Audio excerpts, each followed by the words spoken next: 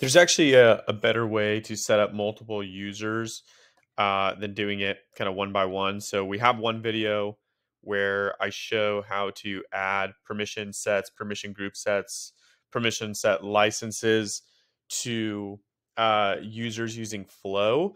And now automating the entry of users also cuts into that time. So uh, what you'd want to do is use Dataloader or another import tool to set up users.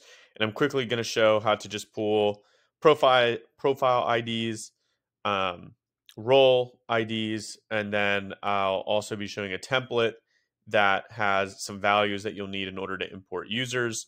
And you can view that and clone that in order to mass import.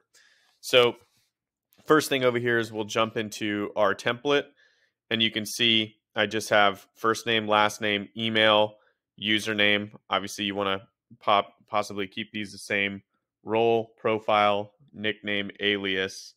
And then you have these fields here, which are required.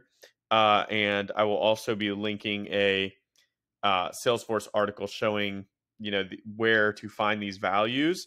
But this is like the locale key, email encoding, time zone, which is all required when you're setting up a user. You don't really notice this in the UI as you're hitting like new user and setting everything up. So you just want to go ahead and put these in bulk. Obviously, if you have an international organization and you're doing this across different time zones and things like that, you'll want to take into consideration, right? So if I jump back into Salesforce, the couple IDs that I'll need to pull is profile.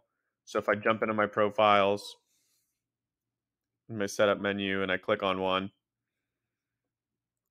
you'll see that the ID is up here. And I actually want to start after the 2F, so 00E is where I'd want to start. I can go ahead and put something like that into my sheet. And then if I'd want to pull roles, same thing. I'm clicking into the role, and then over here, I'm starting after the 2F, starting at 00E, pulling the rest of that. Boom. And then from here, to work with the template, it's really,